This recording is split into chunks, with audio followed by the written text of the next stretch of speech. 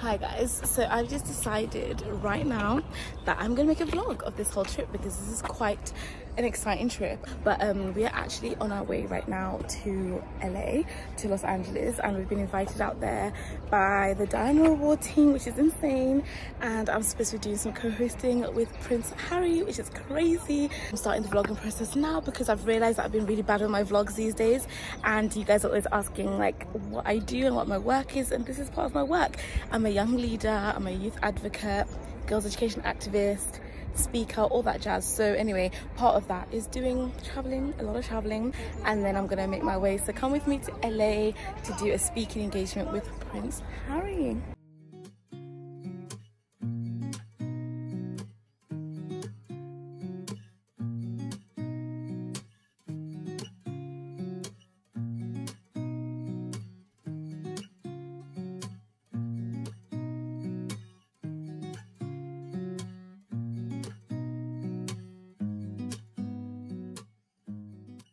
Hey guys, we've arrived, we've checked in.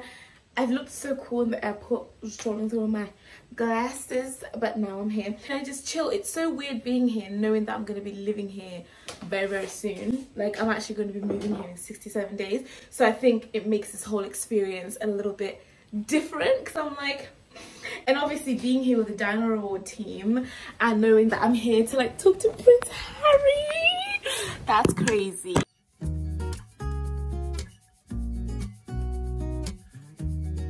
Good morning guys, and welcome to the first day of me being in Los Angeles. So I began to work on my laptop, on the business stuff in the UK, did my bed. I mean, it doesn't look so tidy right now, but I promise you it is. Open up these windows, which they're so gorgeous. I just love that. Now I'm about to head down to go and have breakfast. Lift, we're going to breakfast. If someone comes in this lift now, I will just die.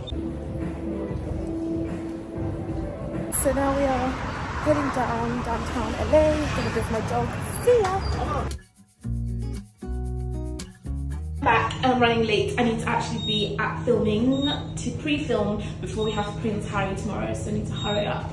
Now it's the race to get ready. I don't know why I do this to myself every time. Like, all that jogging, walking around, sightseeing, I could have been taking my sweet time. Watch me go from this to... Hey friends, I'm ready. I'm dressed for rehearsals. This is not my like official outfit for the Prince Harry thing. It's just rehearsals. Look cute. I think this is good. I don't know if I should have my hair up or down. I leave it for now.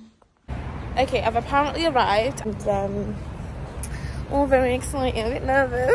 So we're now at the shooting location place, and we're doing a little run through before tomorrow. I have my glasses, so I'm just trying to like style it out, but I can see clearly, it's fine.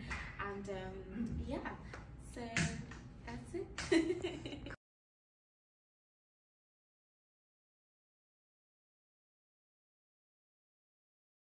Anyway, rehearsals was great. I can't believe that the Duke of Sussex is going to be sitting next to me tomorrow. About me.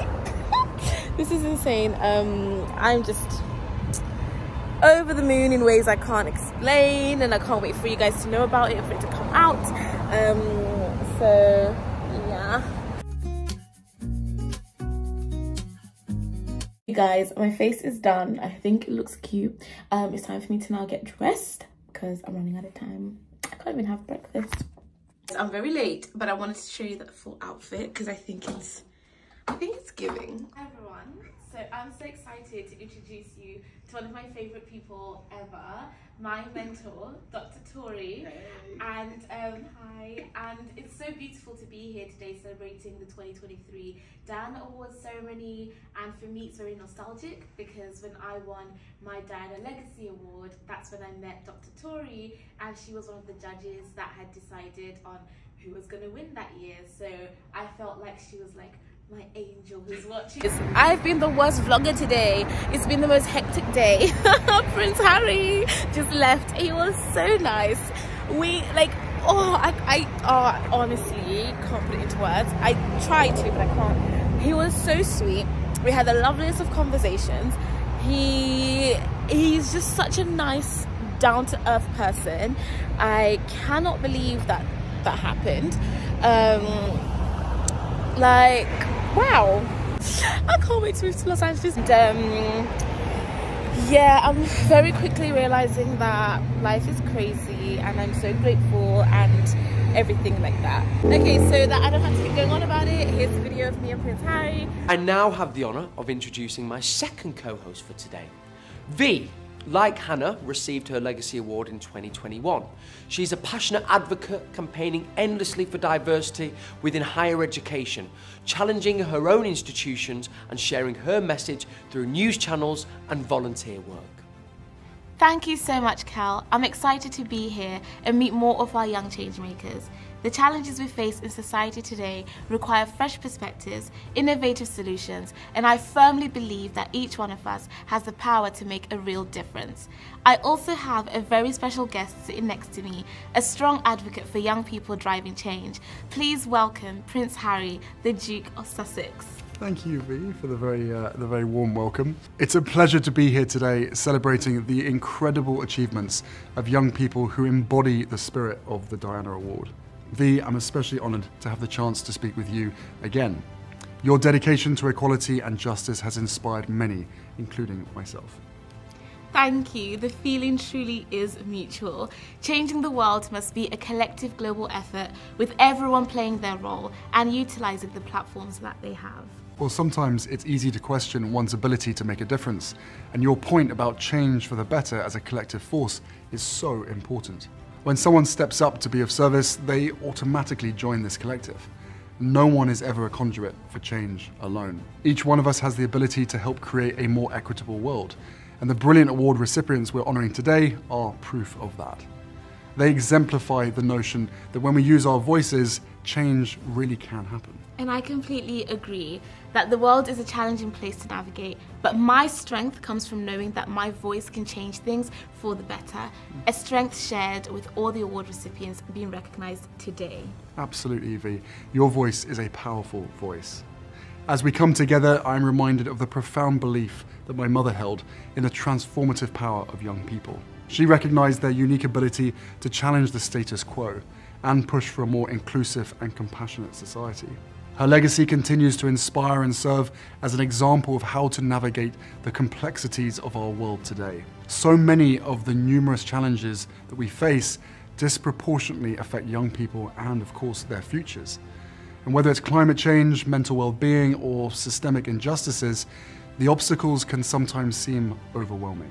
But what gives me hope is the collective power we possess when we work together. The strength in diversity of voices and perspectives that encompass it.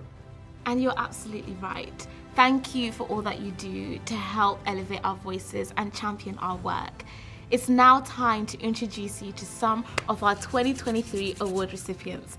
Will you do the honours? I would love to. It would be my absolute pleasure. The next set of award recipients include an advocate for inclusiveness and voice for disabled individuals, a not-for-profit founder who has donated over $192,000 worth of brand new books to more than 18,000 preschool children globally. Wow. And a passionate individual dedicated to raising awareness and recognition for eating disorders and body dysmorphia. Let's see who else is receiving a Diana Award.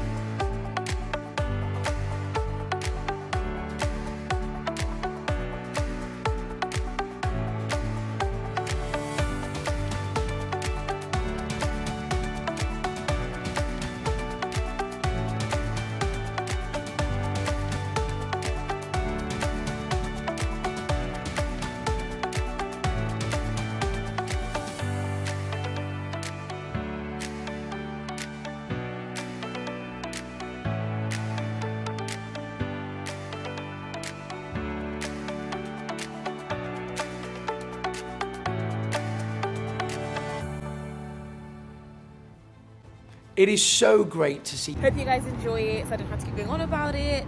I have my salad, I'm going home, it's time for me to go back to my hotel.